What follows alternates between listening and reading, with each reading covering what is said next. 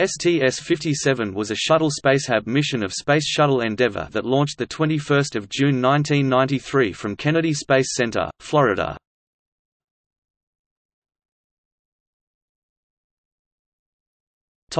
Crew.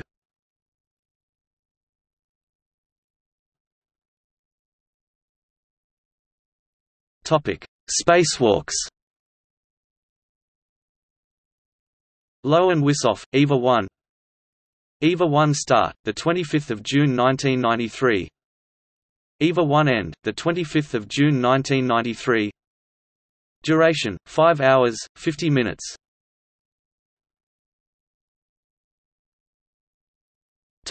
Mission highlights.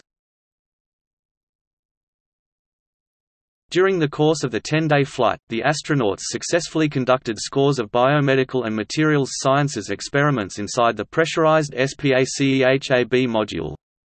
2 astronauts participated in a spacewalk, and EURECA European Retrievable Carrier was retrieved by the crew and stowed inside Endeavour's payload bay. EURECA was deployed from the Space Shuttle Atlantis in the summer of 1992 and contains several experiments to study the long-term effects of exposure to microgravity.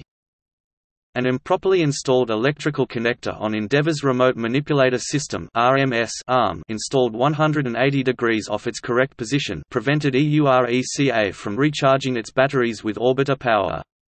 A flight rule requiring antenna stowage was waived, and EURECA was lowered into the payload bay without latching its antenna. Mission specialists G. David Lowe and Peter Wissoff safely secured EURECA's dual antennas against the science satellite during the spacewalk. David Lowe was mounted on a foot restraint on the end of Endeavour's robotic arm, while mission specialist Nancy J. Sherlock positioned the arm so Lowe could gently push the arms against EURECA's latch mechanisms. Payload controllers then drove the latches to secure each antenna. The 5-hour, 50-minute spacewalk completed STS-57 mission's primary goal of retrieving the EURECA science satellite. Afterwards, Lowe and Wissoff completed maneuvers for an abbreviated extravehicular activity (EVA) detailed test objective using the robot arm. Activities associated with each of the areas of investigation—mass handling, mass fine alignment and high torque—were completed with both EVA crewmen taking turns on the robot arm. Lowe and Wissoff wrapped up their spacewalk and returned to Endeavour's airlock shortly before 3 p.m. Central. During the rest of the mission, the crew worked on experiments in the Spacehab module in the shuttle's lower deck. These experiments included studying body posture, the spacecraft environment, crystal growth, metal alloys, wastewater recycling and the behavior of fluids.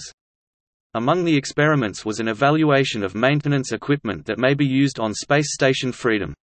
The diagnostic equipment portion of the Tools and Diagnostics System experiment was performed by Nancy Sherlock.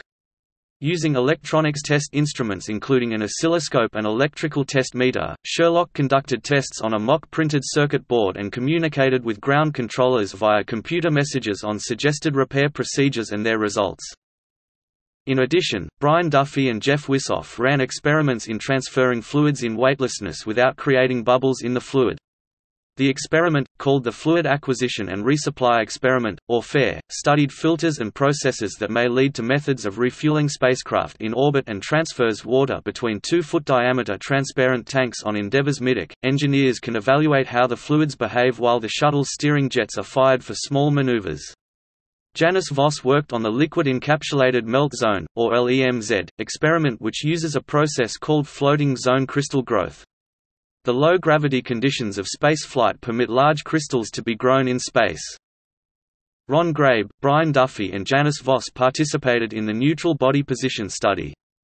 Flight surgeons have noted on previous flights that the body's basic posture changes while in microgravity.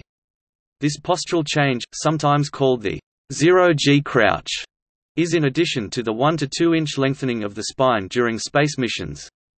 To better document this phenomenon over the duration of a space mission, still and video photography of crew members in a relaxed position are taken early and late in the mission.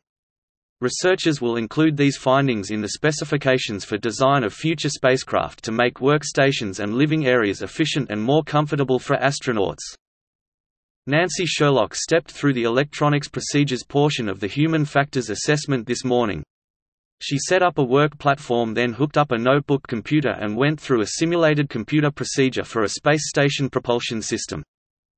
On 28 June 1993, Nancy Sherlock performed an impromptu plumbing job on the Environmental Control Systems Flight Experiment, a study of wastewater purification equipment that may be used aboard future spacecraft.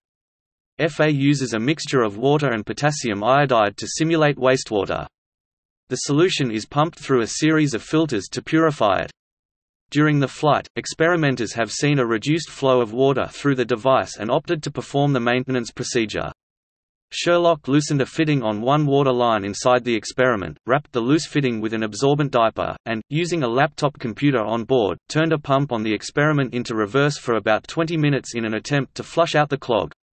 Sherlock then retightened the fitting and put the experiment back into normal operation for ground experimenters, who spend about an hour and a half watching it run to see if the clog has been cleared.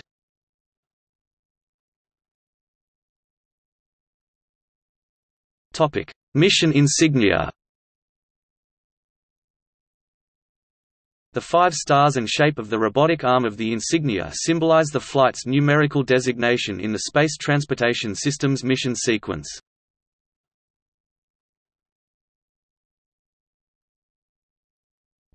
See also: List of human spaceflights, List of Space Shuttle missions, Outline of space science, Space Shuttle.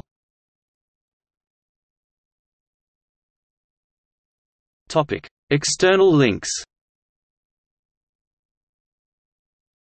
NASA mission summary. STS-57 video highlights. This article incorporates public domain material from websites or documents of the National Aeronautics and Space Administration.